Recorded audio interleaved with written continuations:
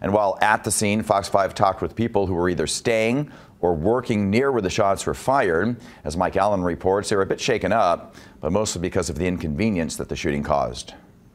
I couldn't go back to sleep, and I just heard more commotion and more commotion. That's when I just seen a flood of cops, SWAT. Valerie Ramirez came to Las Vegas from Orange County, California to ring in the new year, but she got a rude awakening Sunday morning from sirens blaring outside after shots rang out across the street from where she's staying. We just looked out, we just kept looking out the window and just saw nothing but cops and ambulances and everything like that. So yeah, it was pretty intense, and it looked like it was pretty serious.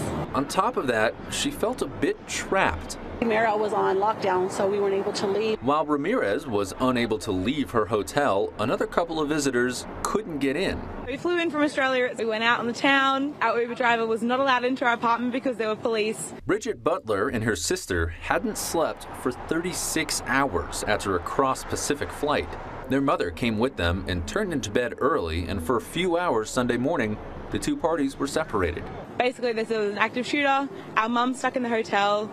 We have no idea what's going on. It's currently 10:30 a.m. We have not been inside the hotel yet.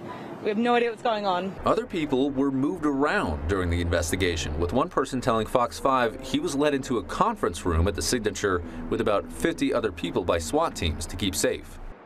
Mike Allen, Fox 5 News, local Las Vegas.